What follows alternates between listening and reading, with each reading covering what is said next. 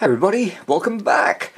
On the bench, it's a Scharmberg Strauss Model 41, just like the one I did a little while back where I changed transformer. Now, I wasn't going to show this video because I thought, it's just going to be a straightforward fix. And, well, it's not.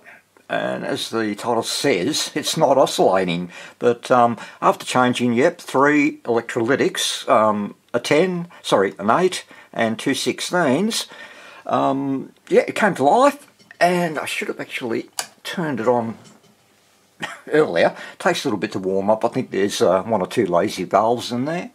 We'll find out. And get the static, but no stations. So come on, don't make a liar out of me.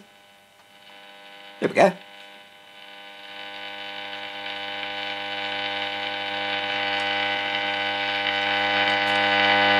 And the higher up the band you go, I think it's going up high, the louder it gets. But nothing. I did the old test of my transistor radio.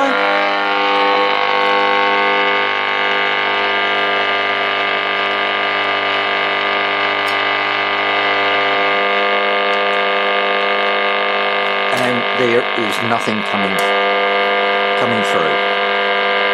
So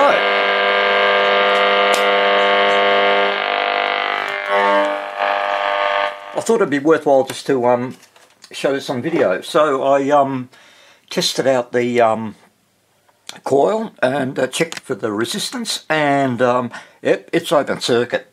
Getting no resistance reading no matter where I put the probes on any of the terminals, whatever combination I use, it's completely dead. So searched through my little box of coils, and I don't really have a lot of coils, but they say luck favours the brave or the foolish, I think. And I've got one that looks exactly the same. Even got the same mounting bracket on the top.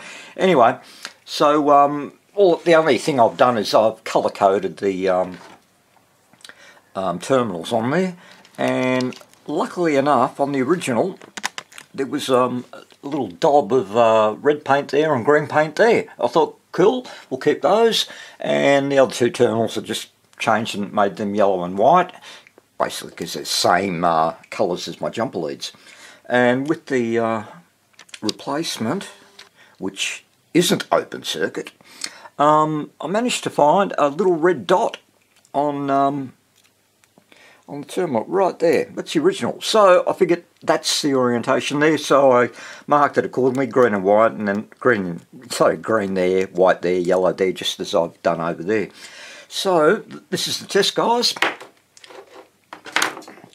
Let's jumper it in and hope that it works, and that this will be a short video. Yellow there, and white is there, and that leaves me with the green, which is right there. Alright, so on we go. I'm hoping, really hoping this works. I've never had to change one before. And the other thing, the valve lineup on this is on this one, 6A8, 6AR7, EL33 and a 5x3.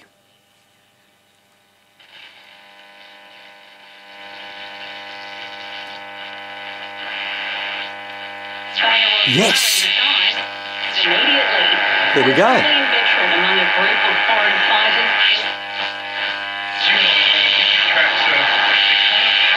Nice. Nice.